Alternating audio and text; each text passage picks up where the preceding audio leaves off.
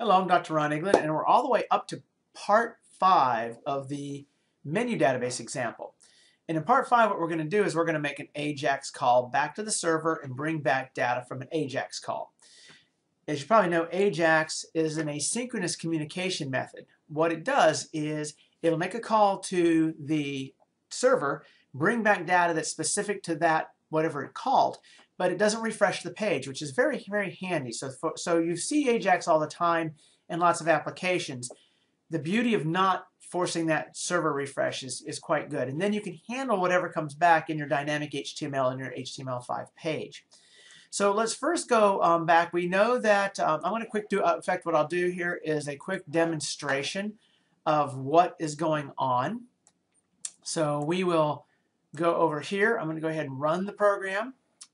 And we're going to go over here where I've got Google running, and it should go ahead and do the build. It's working on it now. And here it goes, loading. And the URL we're going to have that we're going to load here is full details menus, full details 1. The menus was where I built the custom screen for the full details, which is the screen that I built. And the /1 means it's going to bring back the one with menu ID of 1. So once this completes, taking its time, well, while it's actually doing its work, we can actually walk over here and look at the code. So remember the thing that we were doing, we had a drop-down list, we had a menu, and the menu had menu groups. And we created a drop-down list that allowed you to select the menu groups for a menu. And I had this method here where it said when you have an onChange event, for it to go ahead and call a JavaScript function, select menu group. So if you come over here to the actual full details here and you select one of these, you're going to get, okay, there is, what I did is I showed the index and the item ID and the text of what was selected.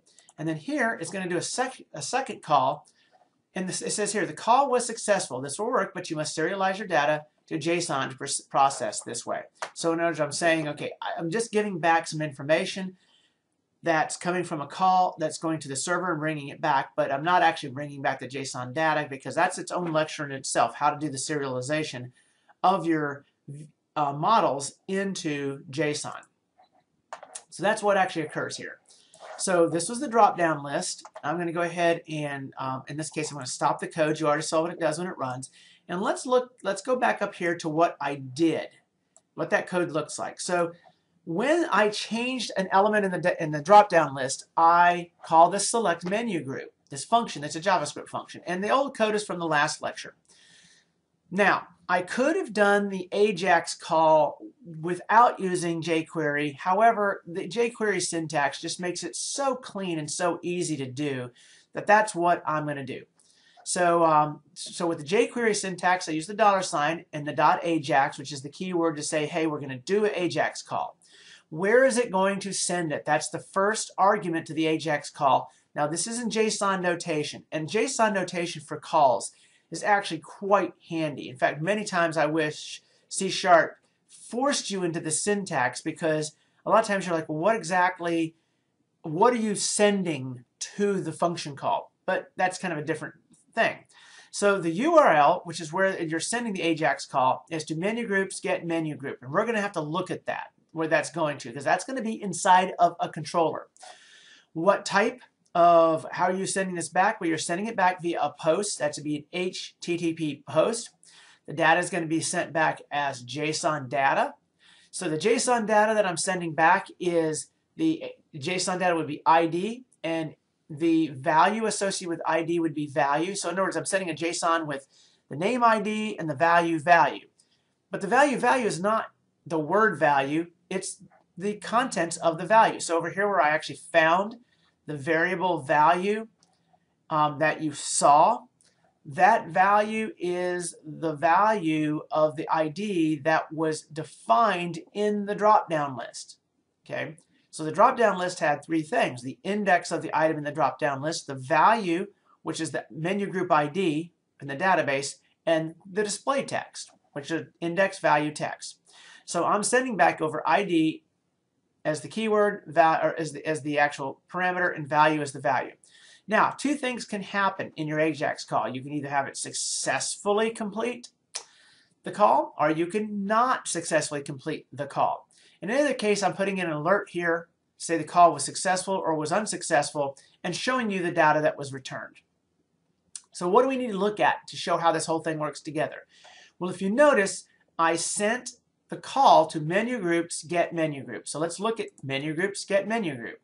So here's the function menu group get menu group. Okay, it's going to return a JSON result. Okay, I'm going to return the data back as JSON, and it receives a string, which is the ID. Now, the next thing I'm going to do, because my DB context can do this, is I'm going to return the menu group associated with that ID. Now, to do that, I actually have to convert the string to an integer ID. I don't have any real problem. I didn't put any error checking in here because you're not going to do this without knowing without knowing that it's passing a valid parameter. It's not an HTTP GET where I can throw anything into the URL. It's fixed. The only way you trigger this is by selecting that menu group, and they've all got associated IDs. So I didn't put a lot of error checking in here. So it's going to go ahead and find.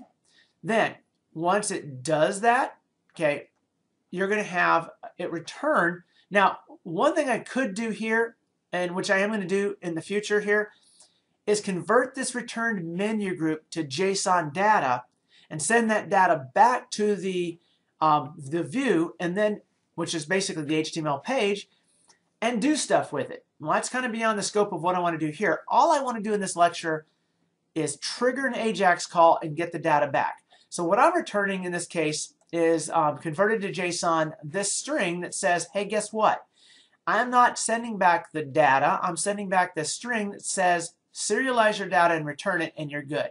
So let's go back to the what happens here. I pick beverages. Okay, beverage is index 0, menu group ID 1. Beverages is the text. Okay, and it says call was successful. This will work, but you must serialize your data to JSON to proceed this way. So what you have seen here is I have a function that this is a view.